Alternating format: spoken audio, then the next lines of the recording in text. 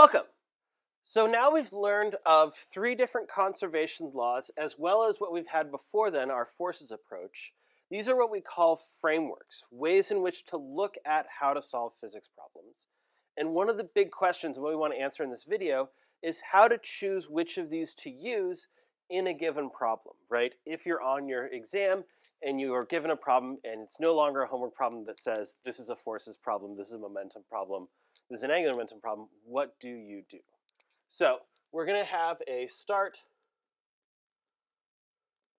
And up at this start, what we want you to do is we want you to do all the steps that you normally do when you're approaching a physics problem. We want you to sketch the problem, right, and a before and an after state. If something is not changing, we just have to do write a normal state. And then we also want to do write an interaction diagram.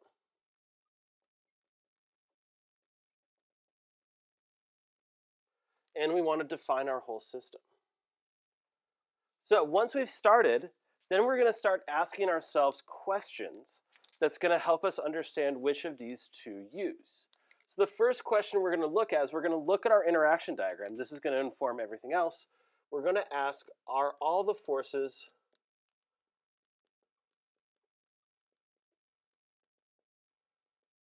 constant? So we are going to use a decision diamond kind of thing from computer science.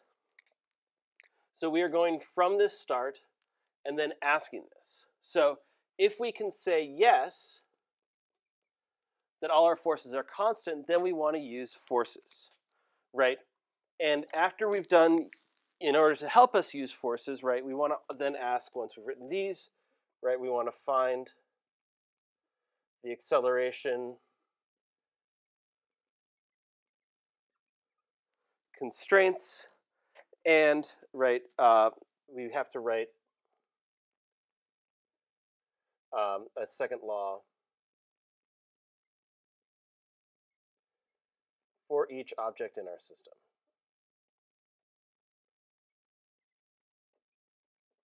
So if we write an interaction diagram in which we have two objects in our system, we would need to write Newton's second law once for each object in the system.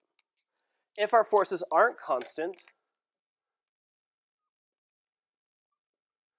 then, of course, right, we might say no. And then our next question we want to ask is, are all external forces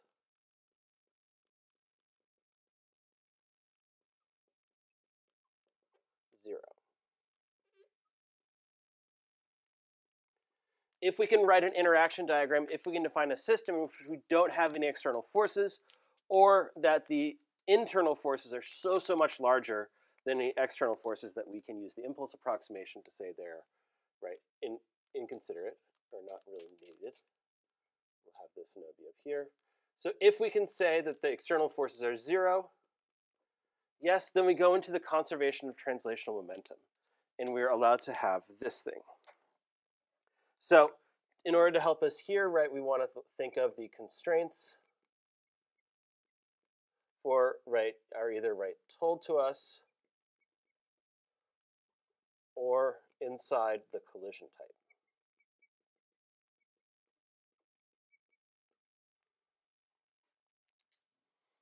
So if we then have to answer, right, are all external forces zero, if we can have to say no to this, then we want to ask the same question for the torques.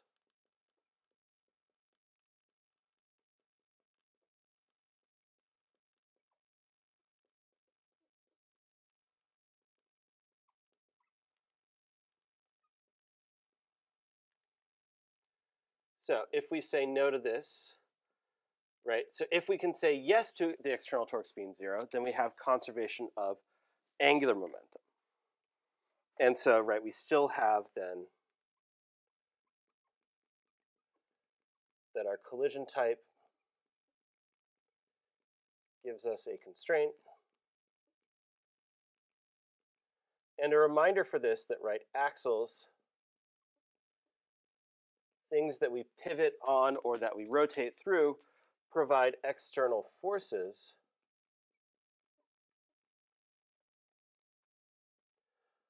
but no external torque.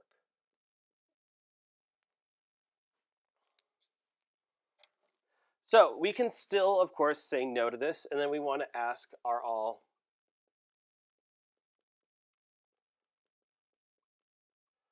forces represented by a potential energy?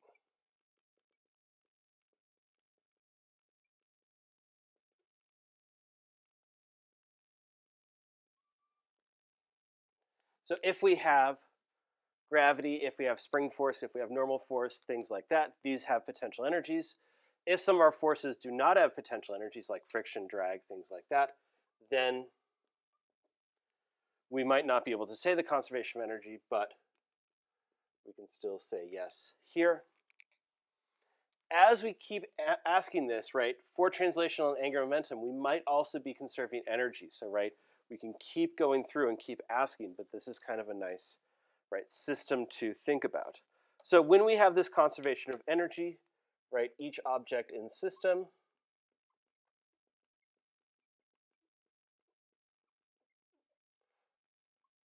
has a kinetic energy to track,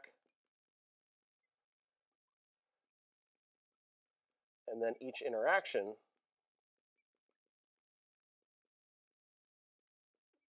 inside the system or through our system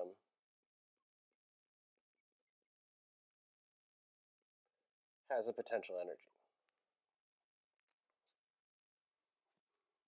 So that's what we have for, right, conservation of energy. What happens, crazy enough, if we have to say no here? If we have to say no here, then what we have to do is we have to, right,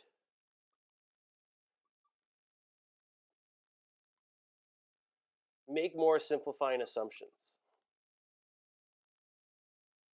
Maybe we change our interaction diagram, change what's defined as our system, whether, right, forces or torques are external. And if that's the case, then we go back to the start and we continue this all over again. So this is a good way to determine, right, which framework we want to look at any given time.